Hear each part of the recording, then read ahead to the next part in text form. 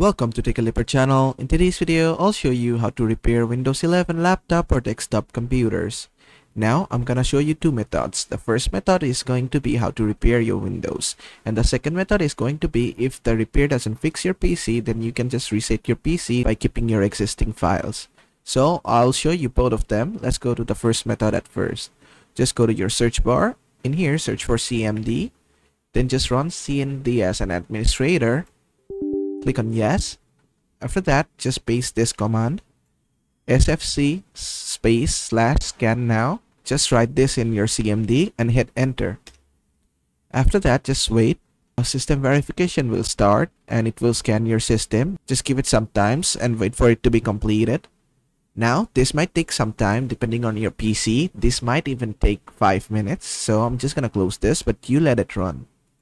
And after that, just open CMD again, run as administrator once again. Click on yes.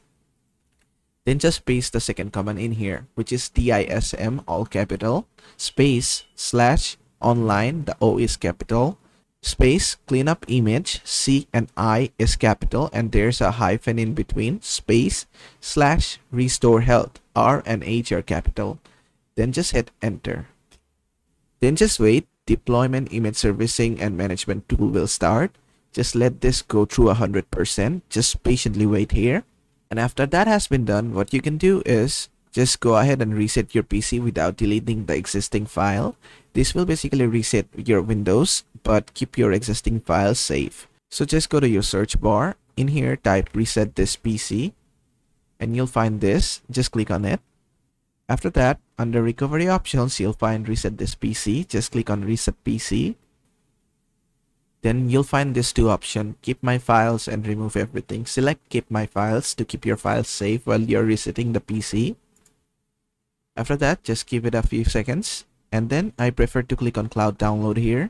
This will download 5 GBs of Windows from the cloud and then install it in your PC. Just click on this. Then just click on next and the file will start downloading and installing on your PC. Then just successfully do this and your PC should be fine. And that's basically how to repair Windows 11 laptop or desktop computers. I hope this video was helpful. If it was, please give it a thumbs up and don't forget to subscribe.